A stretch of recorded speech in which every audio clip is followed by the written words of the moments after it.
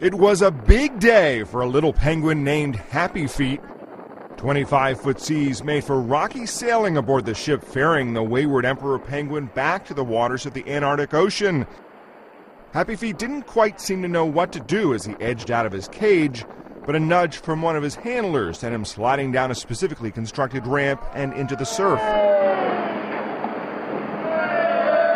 Oh, I'll miss you, and don't come back. Do not come back to Beka Beach. Just a few days ago, Happy Feet was being prepped for his return to his proper environment. More than 2 months ago, he came ashore on a beach in New Zealand. He was 2,000 miles from home. Conservation officials first recommended leaving Happy Feet alone, but he was eating sand, thinking it was the snow he was used to gobbling. He seems pretty keen to get out of that crate, so I think he's quite aware that he's on the ocean.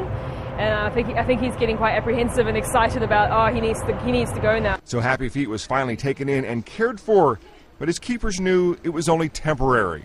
And with Happy Feet's final slide, those who cared for him hope that he will enjoy the rest of his life safe and in familiar territory. Matt Friedman, The Associated Press.